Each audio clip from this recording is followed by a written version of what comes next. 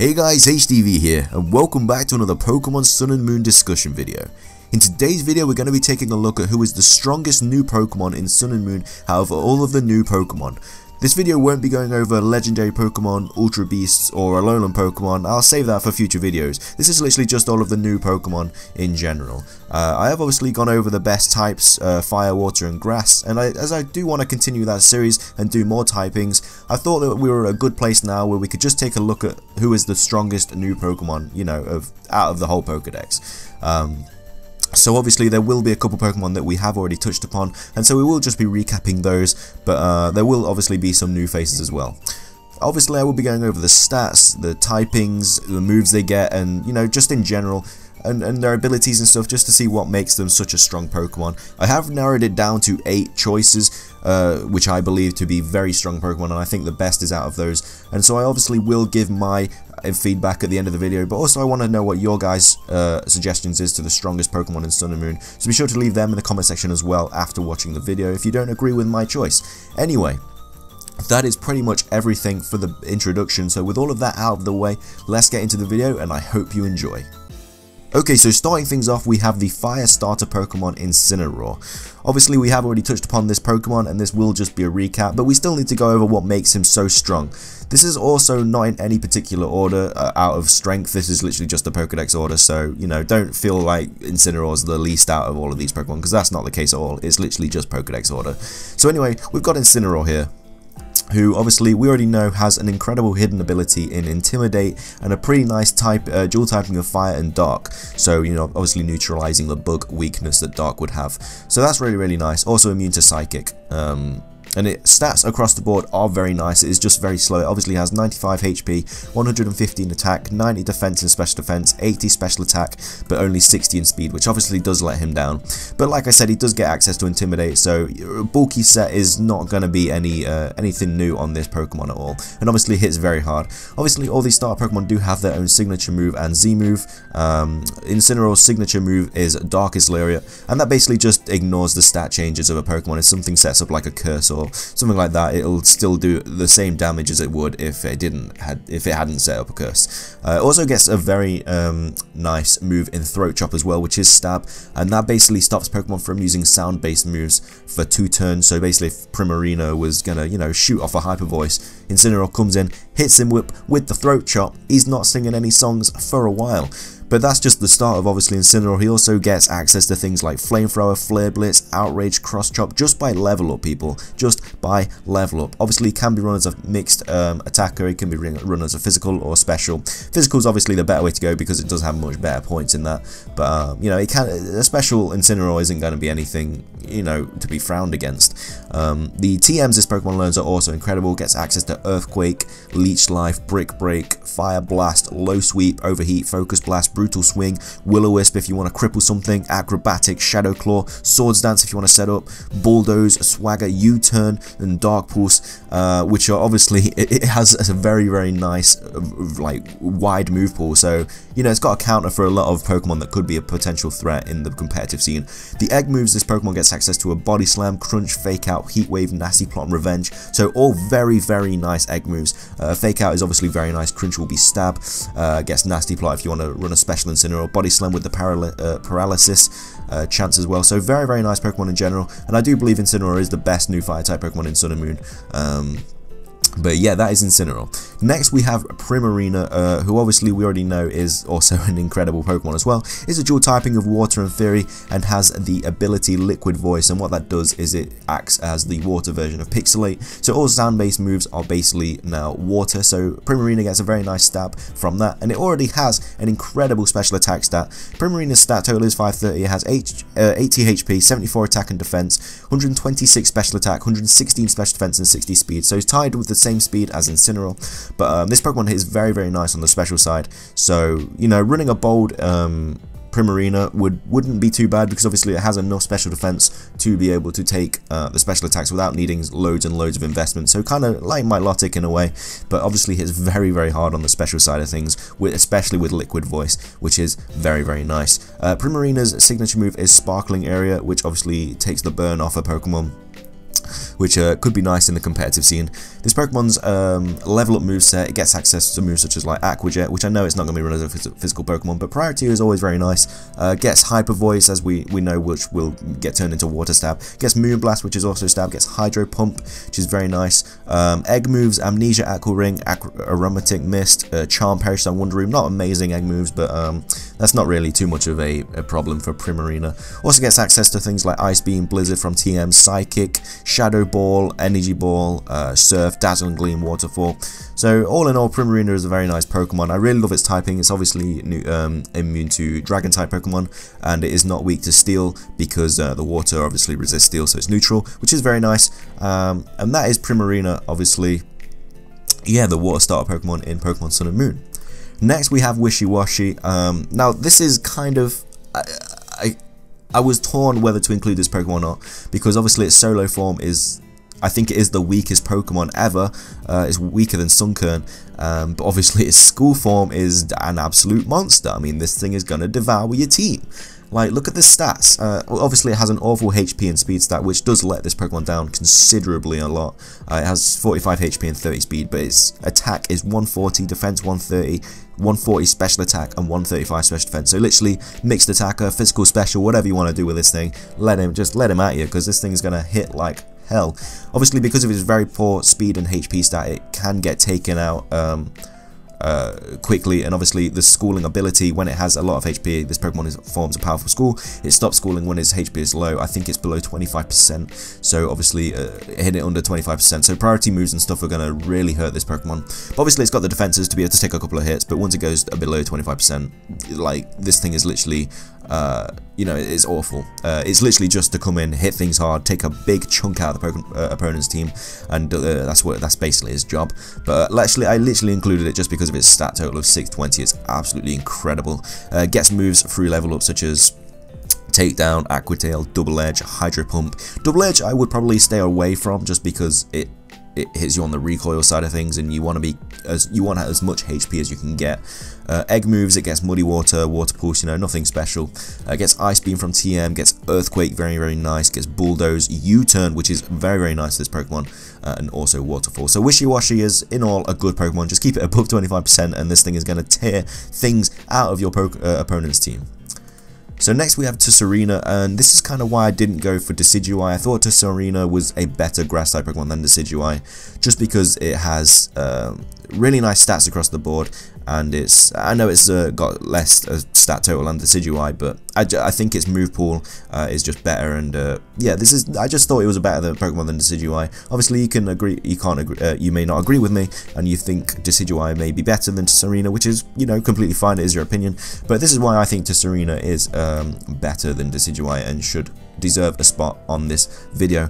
First of all, it's got Queenly Majesty, which pressures the opposing Pokemon, making it unable to attack using priority moves. So already, like, Sucker Punches and Fake Outs and stuff aren't going to be taking any interest in this Pokemon whatsoever, which is also already very, very nice. The stats on this Pokemon is 72 HP, 120 physical attack, 98 physical defense, and 98 special defense, 50 special attack, and 72 speed. So it does have enough speed to be run as a Choice Scarfed Pokemon, especially with the move it learns, Trop Kick. Trop Kick is very, very nice because it deals damage and also lowers the target's attack by 1 stage. So it's pretty much Intimidate, but you're getting a Stab Trop Kick off as well, which is going to deal damage. And obviously, if you scarf this Pokemon, then that's very, very nice against a physical attacker. Also gets Reliable Recovery in Synthesis, and if you weren't going to run it as a Choice Scarf. Also gets moves such as Play Rough as well, which is very nice. Gets High Jump Kick, Aromatherapy. There's loads of sets you can run on this Pokemon, which is very, very nice. Also gets Solar Beam, Sunny Day, Attract, Low Sweep, Energy Ball, Acrobatics, U-Turn as well, Dazzling Gleam. U-Turn is very, very useful, especially if you obviously scarf it, because obviously you can run Trop Kick and U-Turn, and then, you know, whatever you want, maybe not Acrobatics. There's probably other moves there that I'm just not looking at right now. But Tessarina I really, really like, and I feel like it is better than Decidueye, but that is why it has earned itself a spot on this list. So next we have Golispod, which, you know, is just ridiculous in general. Is a dual typing of Bug and Water, and has the ability Emergency Exit, which when it senses danger, it switches out when the HP becomes half or less, which obviously can be good or bad. It does get Settle moves, but I have already touched upon this Pokemon, and I kind of explained it in a bad way. I was talking about setting up with this Pokemon and stuff. It's not really something you'd set up with because of the ability, and it also gets access to the move First Impression, which a lot of this move has great power. It only works the first turn the user is in battle. So Golispod is literally going to come in and just deal big damage and then get the hell out of there, because obviously if you're going to set up with it and get hit by a priority move, emergency exit's going to pop and you're going to have to switch out. So it's not the best in that regard. So it literally just comes in, hits hard, gets the hell out of there. It's got 75 HP, 125 physical attack, 140 physical defense, 60 special attack, 90 special defense, and only 40 speed, which does let it down. It evolves early at level 30 as well, which is very nice. I really like that. And obviously it already gets we've already gone over First Impression, gets Bug Bite, Swords Dance, Razor Shell, Sucker Punch, Pin Missile. It gets a couple of moves that you want to be, you want to get involved with. Also gets Aqua Jet as well for priority. Gets Metal Claw, Spikes if you want to set up some early spikes. That might be a different set people aren't aware of. Also gets access to Leech Life as well, which is nice recovery, because Leech Life has obviously got a massive boost in this game. Gets access to Brick Break, Aerial Ace, False Swipe if you want a shiny hunt with it, Shadow Claw, Swords Dance, we've already gone over, gets X Scissor, Poison Jab, and Waterfall as well. So it gets some good stab in those moves. But overall, Golispod is a very nice Pokemon. It is obviously very good in the competitive scene. A lot of people do really enjoy using this Pokemon, and I can see why it is very nice on the physical side of things. And that is Golispod. So next we have Silvally. Haven't touched upon this Pokemon yet, and I really did want to, because this Pokemon is really good. I really love the design of it. I love everything about it.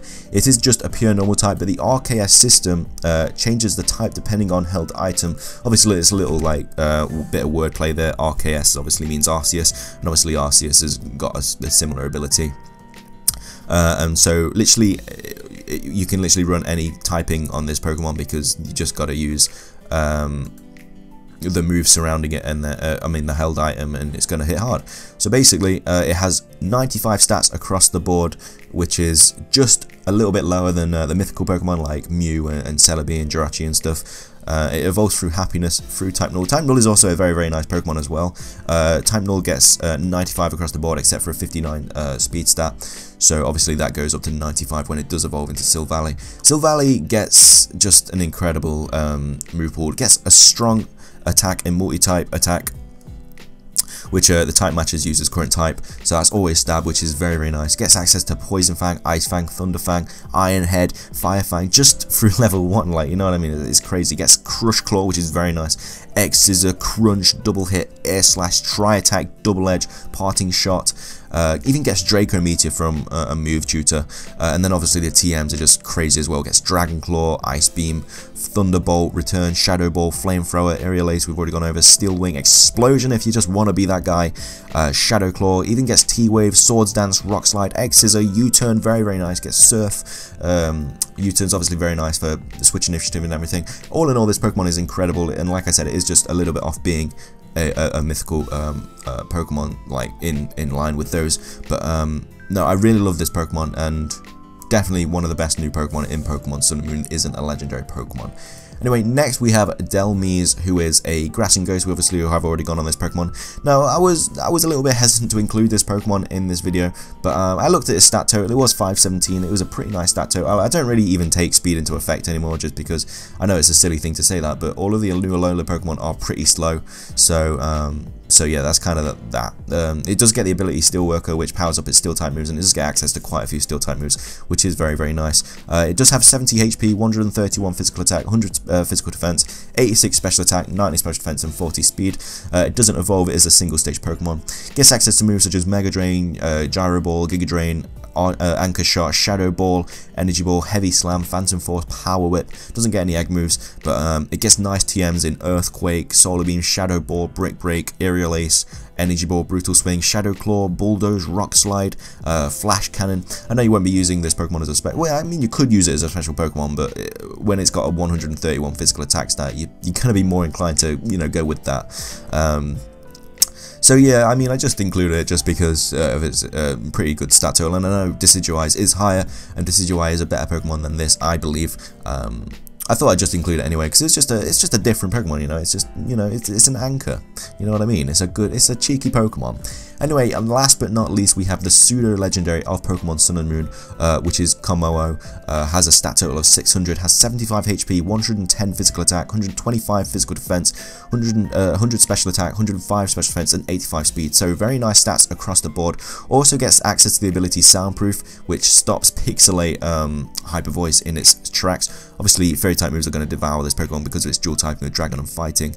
So you want to stay clear of the fairy type moves. But this Pokemon does evolve at level 45, and it has pretty nice moves across the board. It gets Clanging Scales, which is its signature move, and it deals damage but lowers the user's defense by 1 stage after attacking. It is special type as well.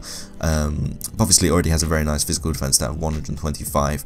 So, I mean, you're going to be able to use one without having to be like super scared. But it gets access to moves like Sky Uppercut, even gets Belly Drum, gets Dragon Tail, Dragon Claw, Noble Roar, Dragon Dance, Outrage. Dragon Dance is going to be very nice on this Pokemon, and then obviously the egg moves it gets are Counter, Dragon Breath, and Reversal. So you could run a very defensive set on this Pokemon and just hit everything with Counter. Does get Draco Meteor as well. Gets a bunch of TM moves. Gets Dragon Claw, Earthquake, Brick Break, Flamethrower, Rock Tomb, Aerial Ace, Echoed Voice, Focus Blast, False Swipe for Shiny Hunting. Gets Shadow Claw, Swords Dance, Bulldoze, X-Scissor, Poison Jab, and Flash Cannon. So a big variety of moves for this Pokemon, and I really like this pseudo legendary. It is very, very nice, and I really like the fact that it gets access to Soundproof to stop Pixelate Hyper Voice. But yeah, literally just stay away from the fairy type moves with this Pokemon because they will hurt like hell, even with its really good defense stats.